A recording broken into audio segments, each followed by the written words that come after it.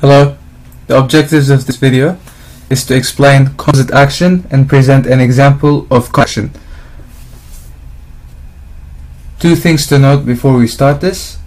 We cannot add stress or strains or stresses individually together.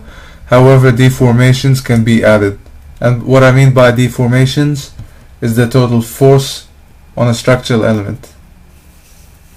Now we consider this aluminium column filled with copper in the interior.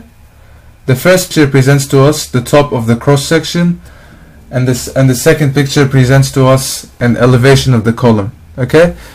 Now, what is composite action? Composite action is like, let's say we have two materials stuck together, such as this aluminium and copper. If you look at the second picture, it is undergoing compression. Aluminium and copper will go through the same rate of compression. They compress by the same amount, and this is what composite action is called. Okay, so the entire column compresses by the same amount.